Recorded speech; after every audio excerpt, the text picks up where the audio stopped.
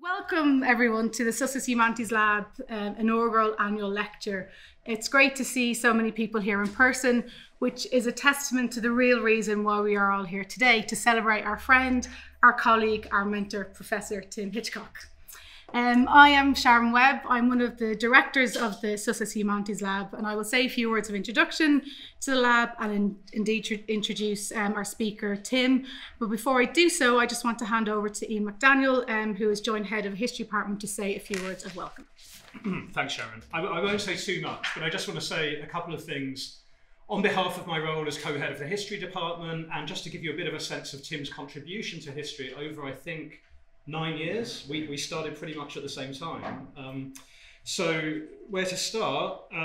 Maybe to say we know there is no way that history would have done as well as it did in the recent REF without Tim's contribution, not just in terms of his research, but also in terms of his mentorship and also his impact case study, the Digital Panopticon, which itself I think is testament to the years of research, collaboration and sheer hard work, which went into that project. I also want to convey thanks from the many junior and senior colleagues from across the department who have benefited from Tim's mentorship in reworking their grant applications and in their own writing projects. Thanks also for your insistence, Tim, on building a digital skills component into the history degree, something which Sharon and James Baker took forward to such effect, which has now become, I think, one of the distinctive features of what it means to study history at this university. More personally for myself, thanks for being one of the few colleagues still committed to teaching 18th century history. I'm thinking actually of your Gordon Riots module, which I once had the pleasure of sample marking, so thanks for that. And one final thing, thanks for being super competent. Not just competent, but super competent. This phrase always sticks in my mind as a phrase that a former professorial colleague used when talking about Tim, and I think it's very appropriate, and so I'm just going to close there. Thanks for being a super competent colleague.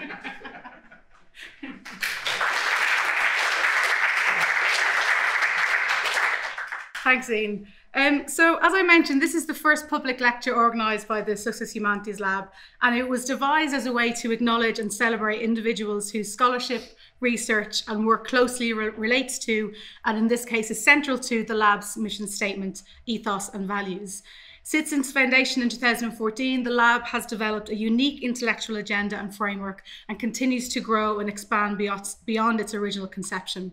We describe ourselves as a Digital Humanities Plus lab, one which centres research and work around applying and critiquing digital methods, tools and analysis in a variety of contexts, disciplines and domains. As our current tagline states, the Sussex Humanities Lab investigates the interactions between computational technology, culture, society and environment. We describe the lab as a community rather than a lab of technology or tech. We prioritise collaboration and foster inter and transdisciplinary work and have a portfolio of past and present projects that are testament to this ethos, many of which Tim has led or has instigated or has indeed supported. The current trajectory of the lab as a space of experimentation, as a space that is concerned with, as we all should be, climate change and climate action, as a space that is feminist, queer and inclusive, that is critical and applied, that is fun as well as serious, is because of the way in which Tim, as well as other founding directors of the lab, including Caroline Bassett, Rachel Thompson, David Berry, Sally Jane Norman, David Weir, supported and encouraged the lab's community. The current team of the directors, that is Alice, Ben and I, are especially thankful to Tim's ongoing mentorship. Indeed, we are all thankful of Tim's directorship during 2019-2021, especially during round after round of lockdowns. I think we would all agree that Tim's collegiality and care for their communities have had a profound and positive impact. In this room, Tim does not need an introduction, but I will attempt to provide one anyway.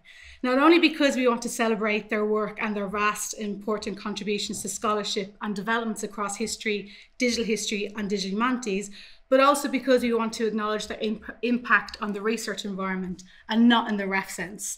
They have fostered and cultivated a Sussex during their ongoing work and contributions to the lab, to history, to the school, and to the wider university and higher education.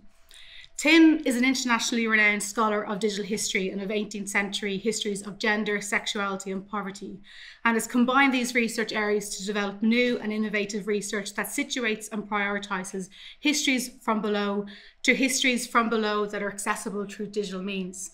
They were appointed Professor of History at the University of Sussex in 2013 and served as co-director of the lab from 2014 and director from 2019 to 2021.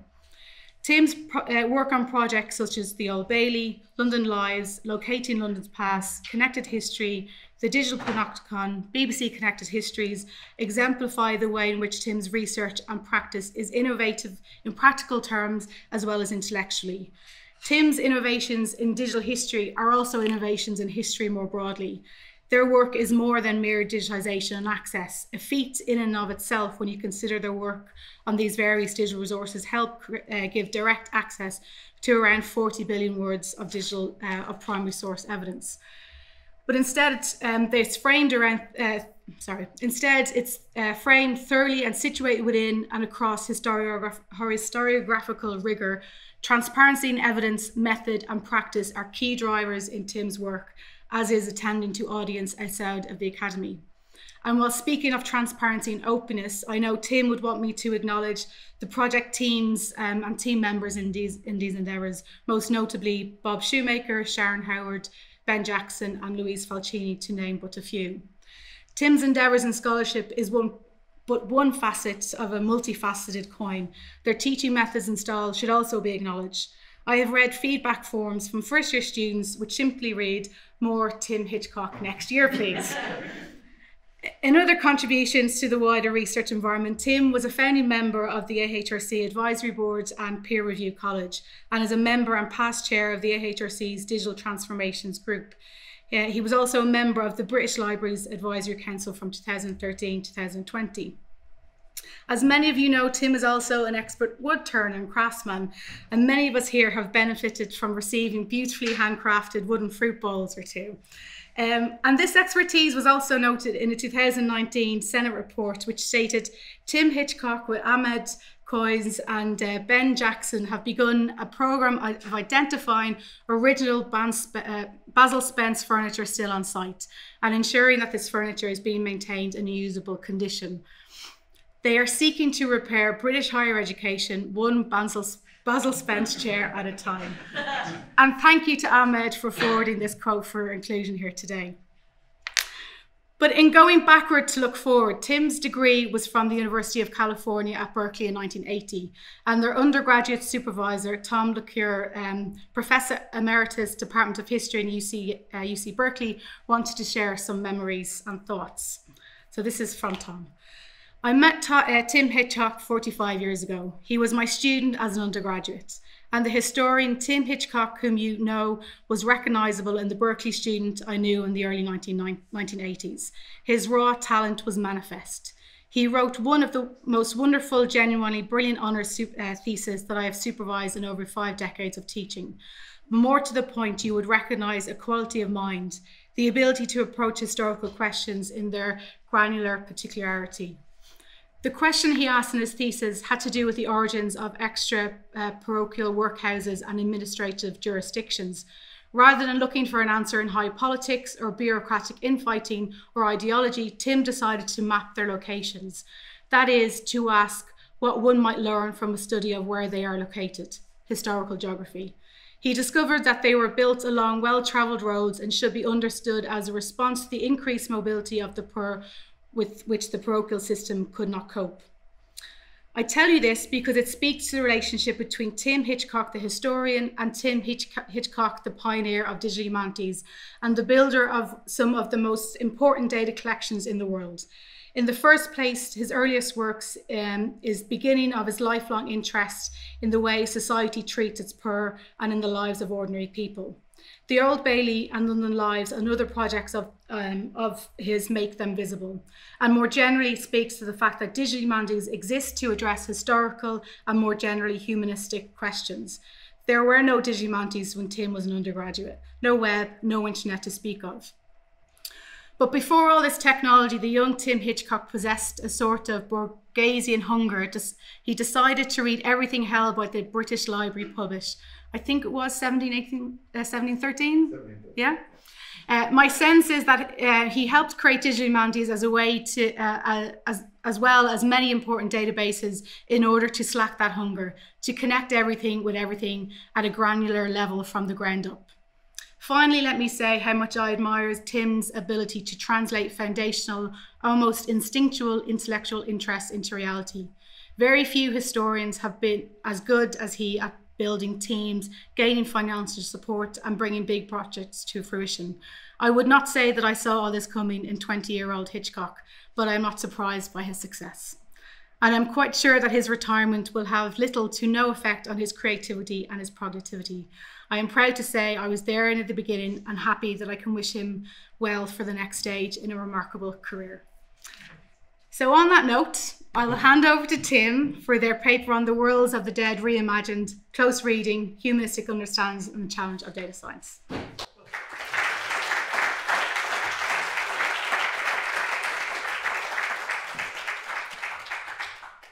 I don't know. I'm going to have to get 5 minutes out of the talk. Thank you very much. That was really wonderful, and I am deeply touched.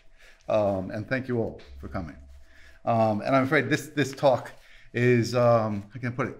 It sits awkwardly between various stools, both because it is in part about history. Of course, it's about history. It's also about digital humanities. I look around the room, and of course, I see a bunch of historians, and I see a bunch of digital humanists, and I think I'm going to get it wrong for each and every one of you. But with that in mind, I'm just going to get on with it. This is the first, as Sharon has already said, of what is planned to be an ongoing series of annual Sussex Humanities Lab lectures, and I am deeply honored to be here to start that ball rolling. When Caroline Bassett, thank you, hi, set up the lab with the help of Rachel Thompson and David Weir and David Barry and Sally Jane Norman and myself, it was conceived as part of a conversation between all the fields of the humanities and the social sciences and data science, informatics and computer science. Much of the discussion was about critique and analysis, how to bring that humanist perspective to the ever more central issue of the roles of technologies of the online and the digital in shaping cultural change. It was about exposing the sexist, racist, classist, and Eurocentric, and simply uninterrogated assumptions and prejudices lurking in code and system.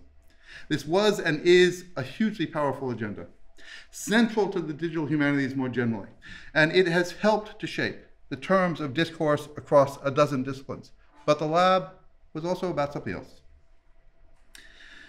It was about using those same technologies, however flawed, to create humanist objects, art and history, games and narrative. It has always been about making, playing with the affordances created by each new technology, each new iteration, and seeing what we could create. It has been about bringing different approaches and disciplines focused on sound, space, and text into new constellations, about finding, for example, what corpus linguistics has to add to history and vice versa, and what music information retrieval can give to oral history and vice versa. Just figuring out what happens when you throw together a bunch of Arduinos with a geographical information system. And once made, making all of it available on the, to the widest possible audience on the web. It is, if you like, as much about critique, there is that element of critique. It was central, but it is also about making and just giving that stuff into the wider community. At its best, this making part of the lab's agenda is profoundly informed by critique and shaped by the same concerns and values, but it is a journey in dialogue rather than in lockstep. It is not simply a response, it is a conversation. In my mind, the genius of Caroline's inclusive vision for the lab was its desire to help critique, for critique to inform creation, and for creation to inform critique. And I knew then, and I know now, that my role in that was definitely on the making side of that equation. And what I want to do this afternoon is take you through my own journey from creation to critique, if you like, or from critique to creation. I get a bit confused on that one, which I think is a good thing, by the way. And to draw a critical line between half a dozen separate projects that strike me as both about making new things and allowing me to see more clearly than I could before I started, where prejudice and race, sexism, Eurocentrism, and the simple unintended consequences of choices made in light of inherited data and unexplored technologies sit among all this stuff. And following that, I want to spend some time just reflecting on where we are in this weirdly new world of data and data science, of the humanities and the digital humanities, of history, digital history, archival, and library science, just asking what the affordances of the minute look like and where the dangers of complacent adoption might lie. And finally, I want to speculate, and you'll have to sit through this, I'm sorry, for a moment, on what we might create next. And as this is a retirement lecture, that seems like a good place to end. From the mid-1990s to around 2011, I and a number of people in this room, especially Bob, had a small part in what I tend to describe as the creation of the British Print Archive second edition. In less than 2 decades, pretty much everything published in English between 1500 and 1900 was digitized and made available on the web in one format or another. There was EBO and Echo, and now just historic texts for books and pamphlets, and the Burney collection for newspapers, and Google Books along the way. And added to this were parliamentary papers and Hansard, my own contributions, my participation in the creation of the Old Bailey Online and London Lives, and more recently the Digital Panopticon, all created with a team at the University of Sheffield, Hertfordshire, London, and Liverpool, added a few more bits and pieces, focused firmly on the non-elite and quotidian, and the manuscript leavings of early modern administration. But one way or another, by the beginning of the last decade, that first tranche of print and a fair bit of manuscript was available as data. During those same years, the British Museum and the Lewis Walpole Collection and 100 other museums and galleries brought us prints and paintings, millions of them. And while many sought to turn this cultural heritage into just one more business opportunity, the institutions of memory, for the most part, made this material both findable and usable in new ways. As well as text, image became data. And of course, the New York Public Library and the British Library and half a dozen other collections brought us the joys of warped historical maps presented in Google Earth and available for reuse with any of a number of geographical information systems. In the process, the world of historic maps became data. And finally, museum collections came online in 2 dimensions and 3, and artifact became data. And along the way, one system of ordering and locating a specific subset of human knowledge was replaced by another. Card catalogs, union catalogs, and accession lists were replaced first by OPACs, and then that all-seeing eye in reverse, that awful search box in the middle of a white screen located in its Californian Mordor, that Google search facility. There were and are silences and exclusions. In many respects, we have simply reinscribed on a global scale the canonization of Western culture and the denigration of a myriad other cultures and perspectives. The Western Archive second edition is as racist, exclusionary, and flawed as the physical version it replaced, if not more so. And in this process, and if that process had been undertaken on the basis of well-conceived policy, rather than as a headlong rush towards low-hanging fruit, everything that was available in microfilm in 1988, it would have resulted in something very different. I'm the last person to defend the result, and at times I simply despair. I look back on some of the projects I was involved with and just ask myself, why? But by the early 2010s, and along with pretty much every academic in the world, and I suspect every academic in this room, person in this room, I now access my object of study online via the internet. Indeed, by 2010 or so, I could describe my own object of study, 18th century London, as the most thoroughly digitized where and when in the world. I let my British Library readers pass lapse, and my pass to the London Metropolitan Archives. And I set out about then to play with the affordances created by the fact that all these different sources were now data. Having rushed, perhaps uncritically, into the new and the shiny, I was presented with something that could be explored and used to write history. And as a result, the challenge simply changed.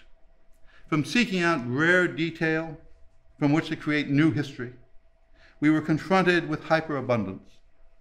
As Dan Cohen asked in 2006, what do we do with 1 million books? Well, more than that, what do we do with 1 million images or 500,000 maps? In the process, it struck me that there was a subtle change in perspective. When you are searching for needles in haystacks, your focus tends to be on the needles, with the haystacks an irritating impediment, simply to be sat on, if not ignored. But when you are staring at a warehouse of needles, you tend to ask, why did this get here? Why here, and how did it get so big? In other words, for me, a fundamental transition occurred in that object of study. It was not simply putting together the small bits and pieces to rewrite an older story. It was suddenly a challenge to figure out what that thing looked like. And the transition point, and the transitional technology for me, even in 2010, was my first proper go at distant reading. Having spent a decade or two just digitizing stuff. This was the starting point for my own journey down this particular rabbit hole towards a more careful consideration of the effect of methodology and digitization on the shape of culture. And so, with Bill Turkel and Dan Cohen and Stephen Sinclair and Bob, we started with the Old Bailey proceedings, 127 million words reflecting 197,000 trials, heard over some 240 years. Arguably, and I have yet to find somebody who's willing to contradict me on this, the largest body of text recording the words and actions of everyday people ever produced. And patterns emerged. What had been an unknowable massive text object from which one sought to sift the odd needle became a story of change over time, reflecting dozens of policy decisions, the changing priorities of 200 Lord Mayors, and the gradual evolution of the criminal justice system.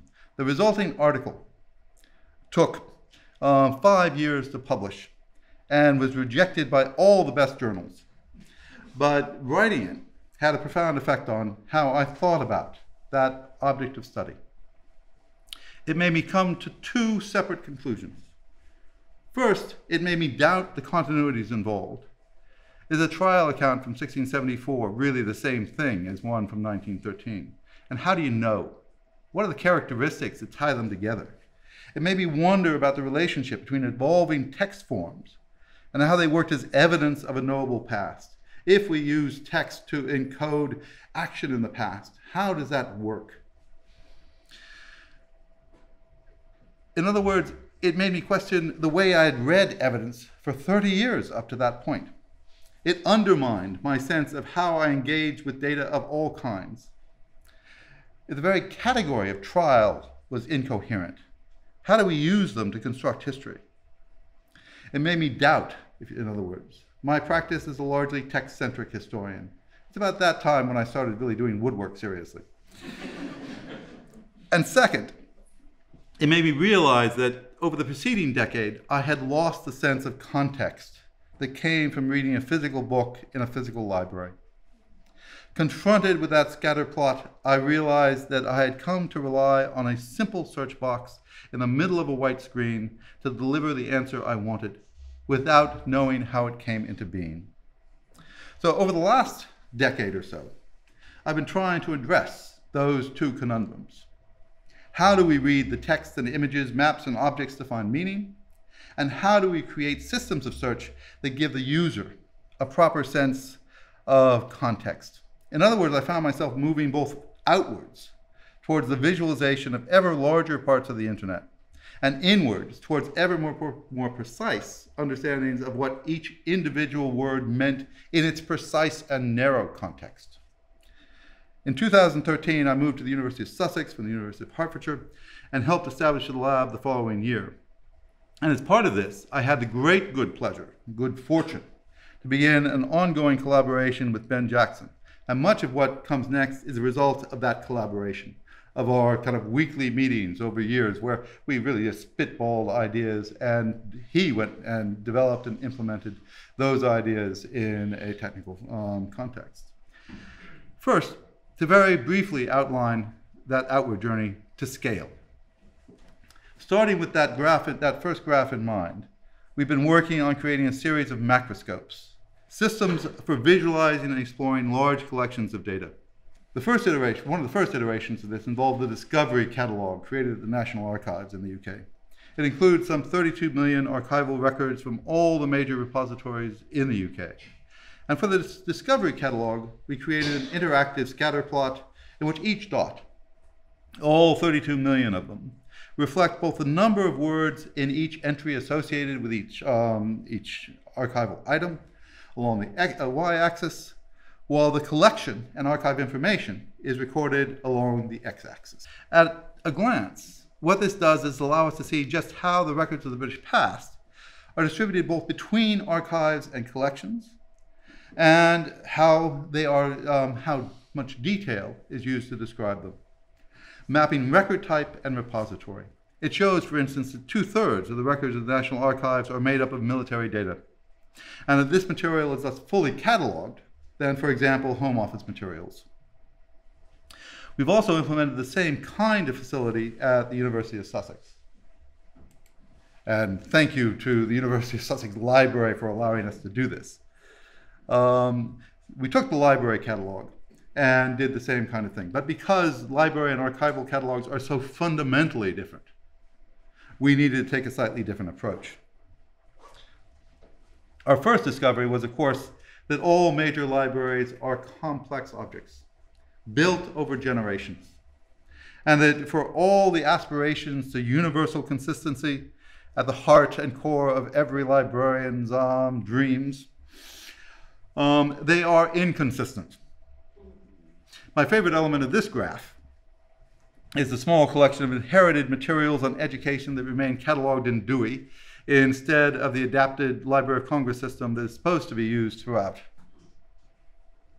And of course, we've done the same thing for the Old Bailey, allowing dynamic filtering along the way by offense, for example. Let's see if that works. In this, for instance, and by punishment. And enabling anyone to drill down, facet, and select to categories of trial chosen by offense, gender, or verdict. This is the distribution by gender, for example, and this by verdict. And finally, our most recent iteration involved the creation of a macroscope for a new archive of oral history recordings of the staff of the BBC, which is due to launch this summer. Looks like that.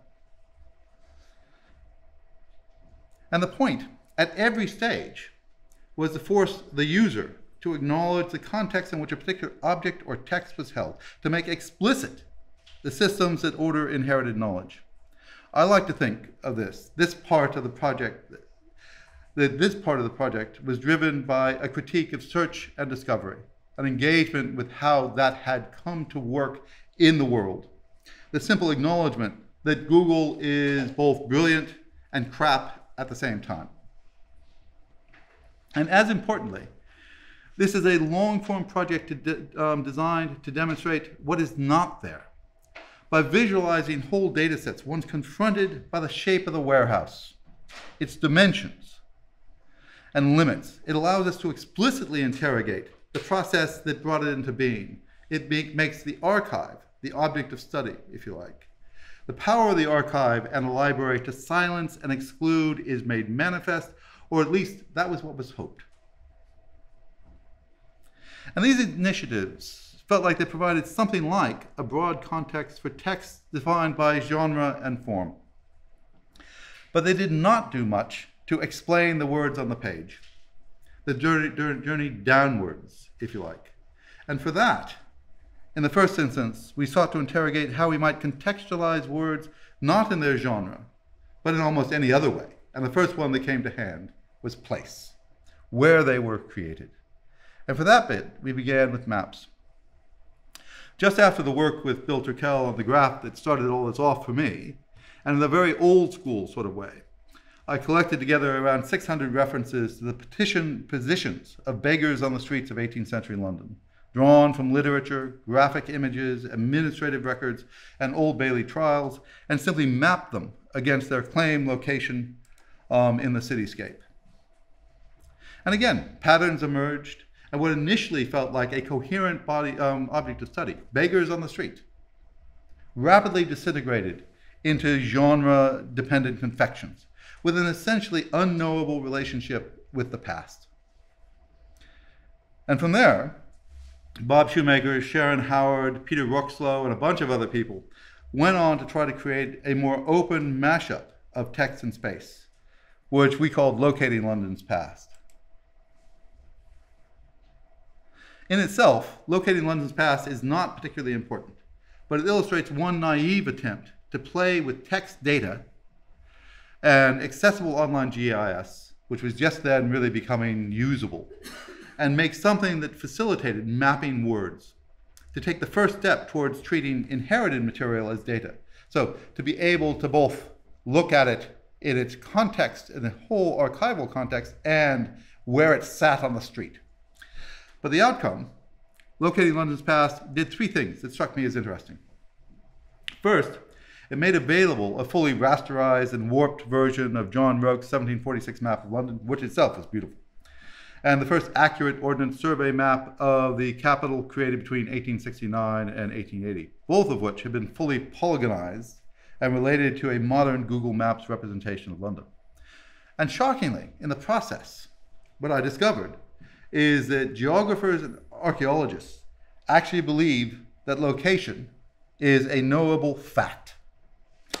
Up until that time, I would have argued with that to the end of my days, and they beat me down and made me accept that this point on the Earth, defined by latitude and longitude, was somehow real. And that helped me, in turn, overcome my own recent loss of faith in text as evidence.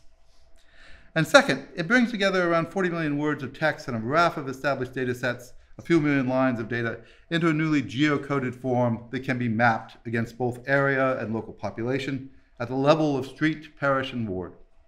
And finally, it relates both these resources to the first comprehensive parish-level population estimates for the 18th century. For me, it allowed words from inherited text to be mapped against a comprehensive representation of the streets of 18th century London. So, and this is what, that's what the underlying pattern looks like, which I think is itself is rather beautiful. And that's what it looks like when you overlay it on a satellite image of, and in the process, it makes each parish and street, ward, and cul-de-sac newly available as an analytical category, defined as a specific area and location, defined in terms of its distance from any other place and the route between them, its size and importance in a hierarchy of streets, and defined securely against the Earth's surface. It allowed me to think about inherited words as located in a new single space. I can now take my 600 street beggars, or at least a subset of them, recorded in the records of the criminal justice system, and place them in the context of all the other texts about that particular street corner. This is the distribution of the mention of a horse, mare, or gelding, basically where all the horses and such were in 18th century London. And this is that compared to where all the beggars were. What the correlation actually means is not for this afternoon, at the very least, and probably not for me. But this again just left a further challenge. If we increasingly knew where words were created, or at least what location they were associated with, we did not yet have a sense of how that changed their meaning. And for that, we needed to go elsewhere. Or else, perhaps, we needed to go back from whence we came, to the Old Bailey. And that's what Ben and I essentially did. In other words, having located the text in its widest compass, it seemed imperative to locate it within its narrowest context as well. If we were beginning to get distant reading right, it became ever more imperative to get close reading right. Of course, the 18th and 19th century Old Bailey courtroom vanished over 100 years ago, so that created a problem. But we had plenty of images and the original architectural plans for the court as it was rebuilt by George Dance in the 1770s. And what Dance created became the model for what would become a standard layout for British courtrooms, an exemplar that would later be translated and copied for use throughout the British Empire and beyond. Dance's courtroom formed one of the first of its sort, designed to accommodate a specific kind of trial with specific spaces for each individual actor, judge, lawyers, jury, witness, and defendant. Up until this time, courtrooms had tended to be large, open, and flexible spaces capable of being used for different types of trial and administration, a style of building the influence of which you can still see in US courtroom architecture, which is much flatter, much more open, and less theatrical. But from 1774 onwards, British courtrooms increasingly adopted a design geared towards a single drama of a jury trial. In the first instance, we focused on reconstructing the internal dynamics of a courtroom as designed by George Dance, since it was the model for all the others and witnessed the largest number of trials recorded in the proceedings. But then we had to locate the courtroom on the most detailed map we could find, and in turn find its place in Google Earth and of course in locating London's past. If you ever get a chance to use the Goad insurance maps, I would recommend them to anyone. They're gorgeous.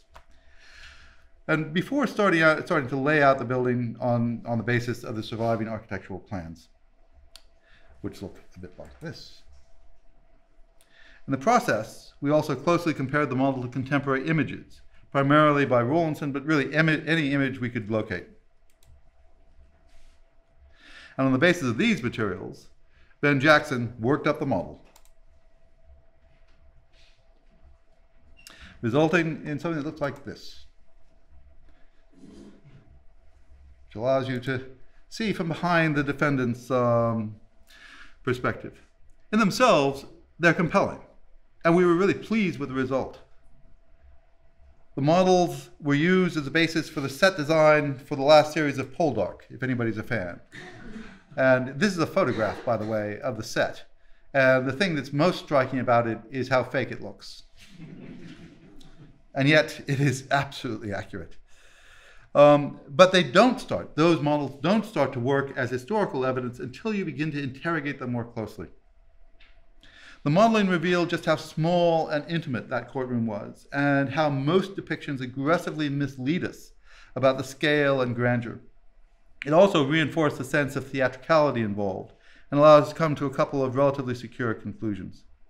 First, the modeling suggested that the design embedded specific assumptions about the relationship between different actors: defendant, witness, judge, and jury. And secondly, it reinforced the significance of the different levels Dance incorporated in his design. Lawyers were forced to speak upwards to the judge, jury, witnesses, and defendant from a cockpit several feet below the eye level of the rest of the room. Like a theater audience, the judge, jury, and defendant looked down on the stage below, but in this instance, there was no stage. In other words, what was created was a real feel of a theater in which, as a barrister, you were forced to perform to the gods. And judging by all the depictions we have of contemporary lawyers declaiming in court, to do so with all the gestures and conventions of the new theatricality of 18th and early 19th century theater. And along with Sharon Howard, we were then able to build on the work of Magnus Huber, who had marked up the text in the proceedings that purported to record spoken language. He said, she said, etc. And this allowed us to, in turn, map how this component of the trial process changed over time.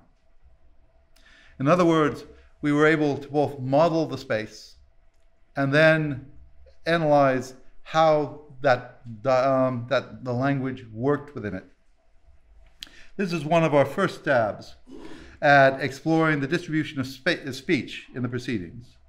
The yellow line reflects the percentage of trials in which speech is recorded at all, including a marked low in the 1780s and a marked decline from the 1830s and 40s. But the important thing is that we now have a direct physical context for every word and a sense of what it sounded like in a particular space. We have also applied a text-to-speech generator that allows you to listen to the dialogue and to visualize the interplay between different speakers. It is a little bit like having your history read out loud to you by Siri, but it works nonetheless. And this is what it looks like when you start visualizing all those trials as a conversation. And of course, you can also divide speech by gender and crime type and all of that. But the important thing is that when we now read a trial, we knew a lot more about both where it sat among 197,000 others. We were able at a single glance to say, where does it sit in this larger archive? And how to read each individual word. My reading of this is that the design of the court created a new kind of trial as performance. And the 19th century then gradually evolved new ways of using that performance. And it all seemed an important step in thinking about how inherited data might be tied down more fully. It casts light on the selection process that creates the archive, the power of exclusion, if you like, on the one hand, and the power dynamics of performance on the other. What got through and what it meant. But that still left us with a problem. We didn't yet know how the words we inherited got there. And worrying at this suddenly made mapping of that journey from speech to text seem ever more important. So the first thing we did was try to analyze how the words in the court were recorded. From the early 18th century through the 1830s, this was done using a shorthand called brachography, created and promoted by Thomas Gurney and his son Joseph, the two most important shorthand clerks at the Old Bailey during the 18th century. And the important thing is that unlike Pitman and most modern shorthands, which tend to encode sounds, brachography was based on word shapes, meaning that it tends to hide accents and the peculiarities of spoken language. And this is still very much a work in progress. And we've only recently identified the first example, and we've been looking for years, of brachography as used to record an Old Bailey trial. And I'm still in the process of learning how to use it and figuring out what its use means in detail. But it helped put into focus that next technical transformation from speech to text, and to draw greater attention to the printing process, to, if like, that process that goes from a courtroom scene to the kind of thing that we've inherited. And here, we just wanted to get a much better feel of how words spoken in court became words on a page, became, if like, textual output from a printing press, before they became data in the present. And while everyone involved, and I suspect most people in this room, have done a little bit of letterpress printing, it seemed important to both think through how a common press worked, the press that would have been used in the 18th century, and look at it from the ground up, including all the wood engineering involved, and relate that directly to the world of inherited data via CAD, via CAD. And so, as part of that, we built a CAD model of a common press, which when you add a few shadows looks like that. And with Patty Fumerton at the University of California at Santa Barbara, Ben Jackson and I started building a digital version of a common press, more as a way of getting to know the process than anything else. Ben did all the hard work on this, and pretty much everything else, if I was being completely honest. And this led us to co-teaching a course that was really fun at the University of California, Santa Barbara, doing so virtually. And it was going to result in building a full-size common press this year if COVID and life hadn't gotten in the way. But instead, what it allowed us to do was create a simplified model to get the students to then print it using a 3D printer, to assemble it, and to start using it to print things. And just as a way of exploring the mechanics of printing, it became a rather wonderful experience. The influence of the technical process of taking speech and turning it into print became ever more evident. I like to think that what we all got from the process was a greater sense of the central role of the specific technologies, whether wooden or digital, in the creation of meaning from text. The ability to, if you like, trace at each step that transition from a breath of air into something sitting on your computer screen. And for the narrow project of understanding words in place, this demonstrated that, in all likelihood, at least 70 to 80% of all words spoken in the Old Bailey never reached the printer, largely as a result of the economics of production and the balance between reader demand and the costs involved. We now know, for example, that the proceedings actively misrepresent both what was said and how it was said. There are types of words that are likely to be not recorded because of bracketgraphy, if nothing else, selectively preserving the voices of some defendants and witnesses, perhaps determined by class and the violence of the offense. My suspicion, for example, is that you're much more likely to have your trial fully recorded if it was a violent offense, rather than an offense of poverty and despair. By the way, don't tell Steven Pinker that. It'll ruin his argument. In the process, it appears, violence appears to have been rewarded, while theft was glossed over. And by extension, we know that this kind of filtering is equally true of all recorded speech in 18th and 19th centuries, whether that is sermons, political speeches, depositions, Hansard, all of them are dependent upon a complex process of shorthand, of print, of selection and recording. And until we actually take and model that and think about it in terms of that end product, we are going to be misled. We are going to be naive in how we use it.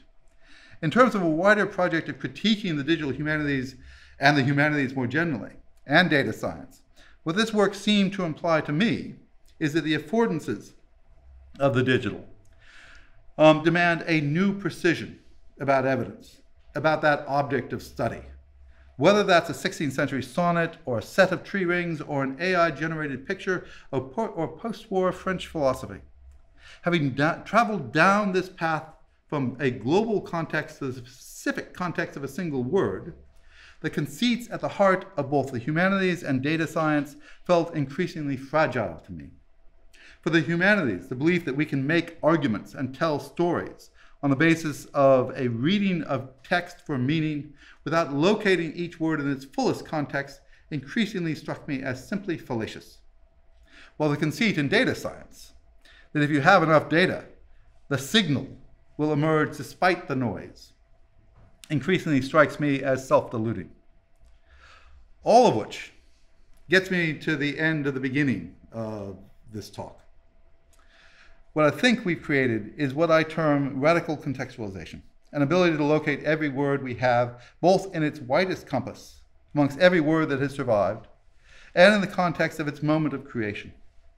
To, if you like, reinscribe in detail the journey from mind to mouth, an ephemeral puff of air, to hand, from English to bracketgraphy, to letter height lead, to marks on a page, to print, to survival, to digitization, to distant reading, to modern interpretation. With all of this in turn mapped on the world's surface.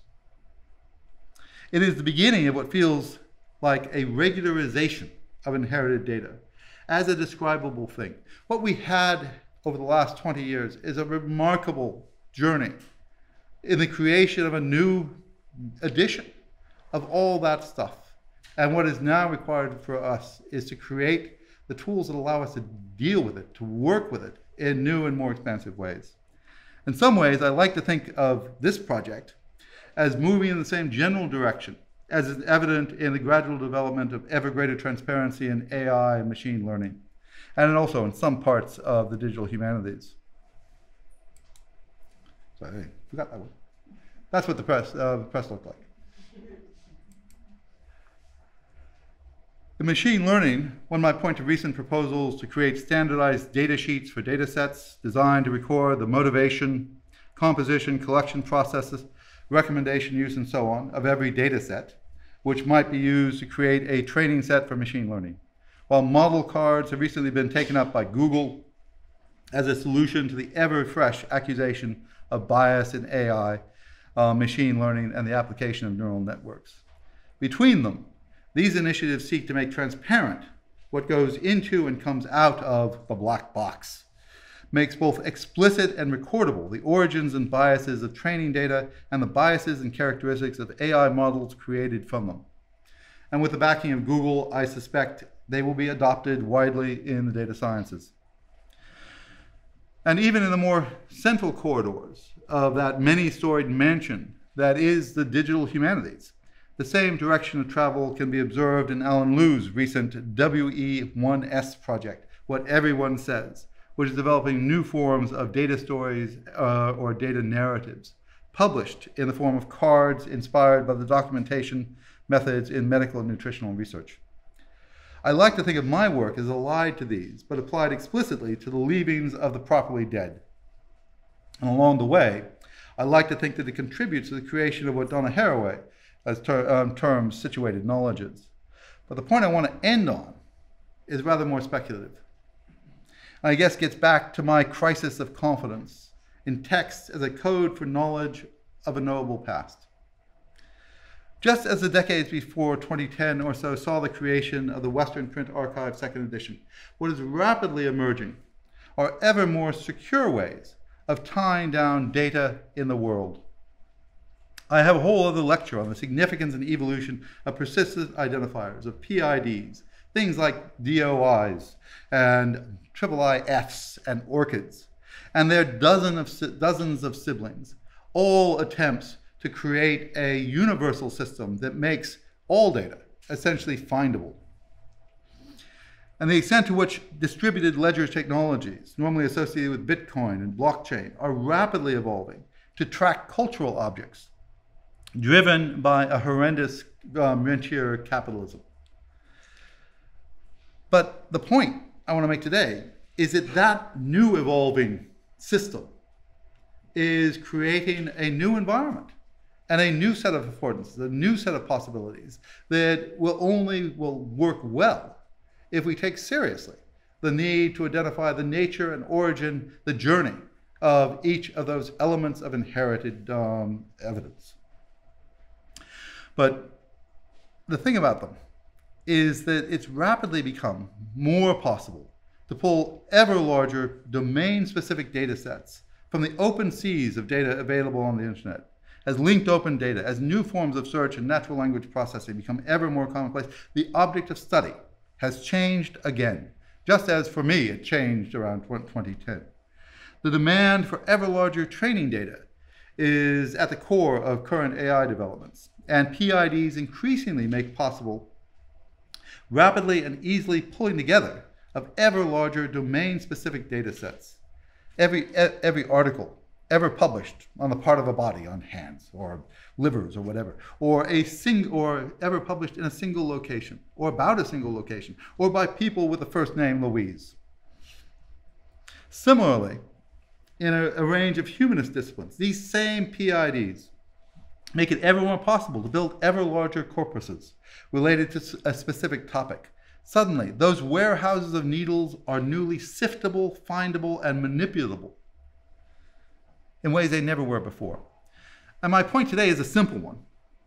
If we don't take the time to understand each quantum of that data, if we don't provide information about its characteristics, then we'll be creating systems, conclusions, and narratives that may have somehow work in the world just because of the scale of what we can build together, but would nevertheless flatter to deceive. What I believe is needed is a consistent format for labeling all data, including its widest context and its narrowest compass. And to make this happen, humanists need to work with data science, and data scientists need to work with humanists, and we both need a new infrastructure of findable data that is described in human, understandable ways. Caroline Bassett's conversation across disciplines the lab's purpose, needs to take ever more concrete form and to be built into an infrastructure in which archival exclusions are recognized and archival content provided with a fuller context. It seems to me that it is only when a puff of air, a word, spoken in a long-destroyed courtroom, can be traced from mind to mouth to shorthand to print to archive to microfilm to digital image and on to a textual simulacra, that we will have taken the all-important step in tying down how we can use the leavings of the dead, all those billions of words, images, maps, and artifacts, to evidence a knowable past. It's the first step in recovering history's first purpose, to explain the present. Thanks.